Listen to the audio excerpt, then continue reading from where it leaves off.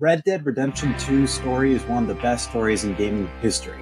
Rockstar Games created a cast of lovable characters and an amazingly animated game environment that every person who has ever played the game adores. But one thing that Rockstar is not given enough credit for is the silent storytelling within the game.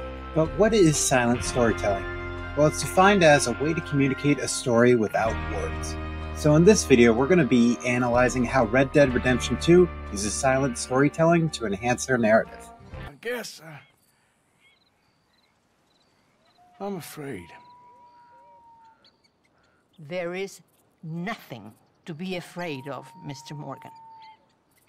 Take a gamble that love exists and do a loving act. In a game like Red Dead Redemption 2, every aspect of the game world is designed to tell a story. From the way the characters move and interact with each other, to the smallest details in the environment. By paying attention to these subtle cues, players can glean a deeper understanding of the game's world and characters, and that's what makes silent storytelling so compelling. This isn't just seen within cutscenes, this is seen within the environment we explore. The game's vast open world is full of subtle hints and clues that reveal the story of the American West.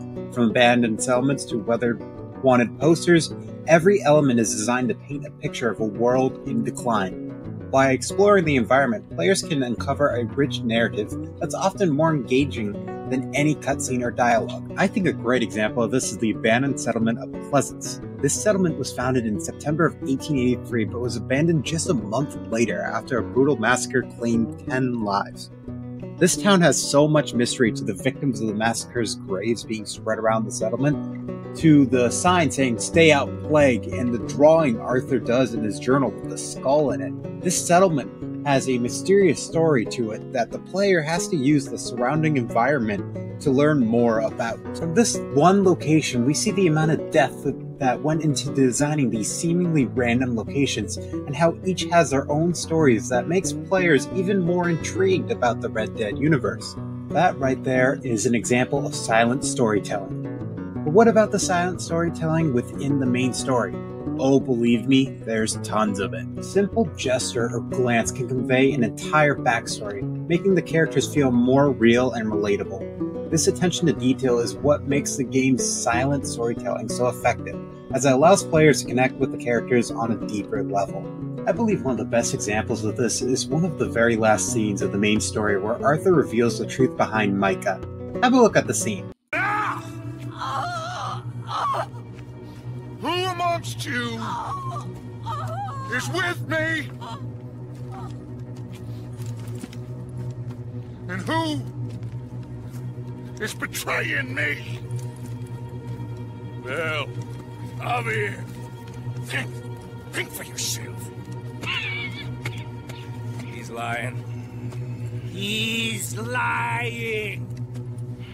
Put your guns down! Okay, did you catch any of it? Alright, so take a look at Javier. You can tell he hesitates to raise his gun against John and Arthur. That right there is so easy to miss because of everything that is going on, but tells you how Javier feels about John and Arthur.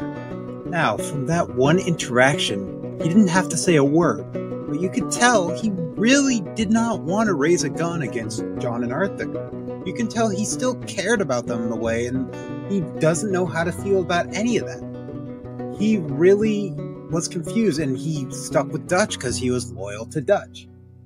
And from that one small little detail right there, you could get so much about how Javier is feeling in that situation. And Bill does something similar. Although he isn't as noticeable with his hesitation, you could tell he was like looking around trying to find a reason not to aim his gun at them because he cared about them.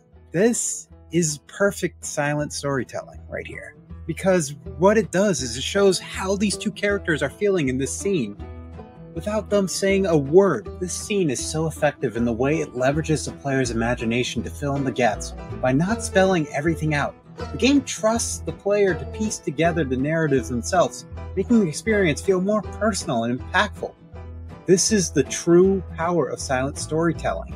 It creates a sense of ownership, an investment that's hard to find in more traditional narrative-driven games. Now, of course, that's not the only example of it. Let's take a look at another scene that does silent storytelling really well, this one being the iconic death scene of our protagonist, Arthur Morgan. And as you watch this, I'm going to pause it and make notes, but take a look at Dutch's face and Arthur's, because they have the most silent storytelling throughout it. It is over. Now, Arthur.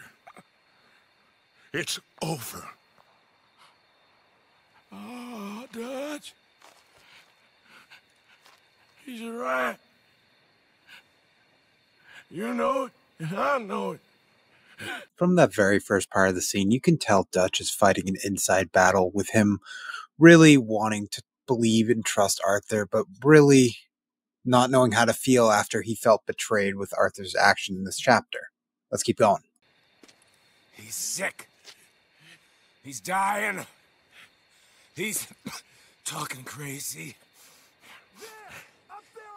Okay, so I want to circle back because you can see it even more now because he's just being even more conflicted about this. And like just seeing Arthur dying right in front of him is really making him upset, but he also is feeling very betrayed. And he's showing this just from his face. I want to remind you of that, just from his face. I gave you all I had. I did.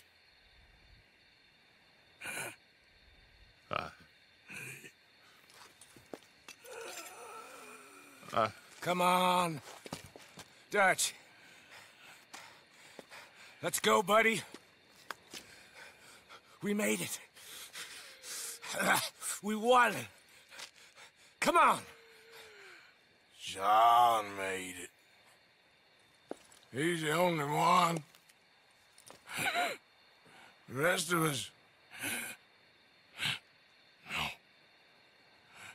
So just look at Micah. He has the face of a liar. You can even look at him. He doesn't have to say a word, and you can tell he's lying about being a rat.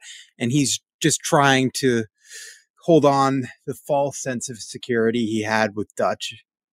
It's pathetic, and it shows just from his facial expressions. I tried. In the end, I did.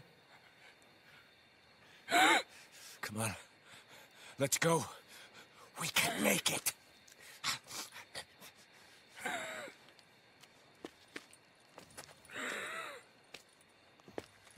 Come on, Dutch. This is actually a theme throughout the chapter of Dutch just walking away. Like when Sean died, he didn't even want to think about it. And now that he sees Arthur dying right in front of him, he's just walking away from his problem. If you weren't really paying attention, you wouldn't really pick this up. But since you know this about Dutch, and you know that he just walks away from his problems, and that's what he's doing right here. Come on! Ah!